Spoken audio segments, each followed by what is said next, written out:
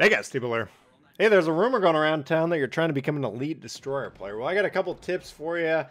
Easy to fix mistakes that should set you along on that journey. Number one, suicide rushes.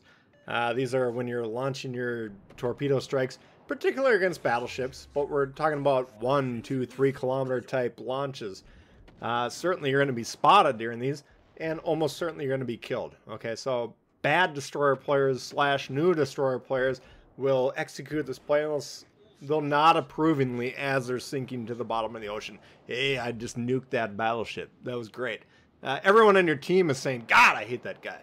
I wish he wasn't on my team. Horrible destroyer player. Stop trading your destroyers for battleships. Battleships worthless. Destroyers extremely valuable. We don't trade them. Here's another tip. Destroyer v destroyer fights. Well, here we got a base. We're on B. We're about to see it contested. Yes. So we zone the torps. We're going to fire those random torps off there. We hit them, great.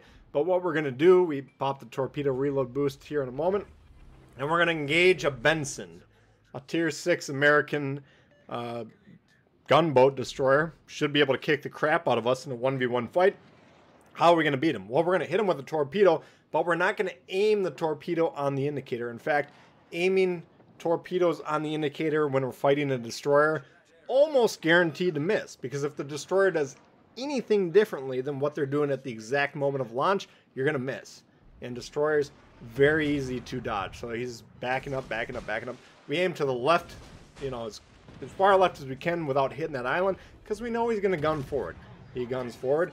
We didn't aim on the indicator, but what we did, we fired the guns, dropped the torpedoes, fired the guns again, and then boom, we hit him there with a Higaon, and that's how we kill him. Okay, so spend less time aiming your torpedoes is the moral of the story.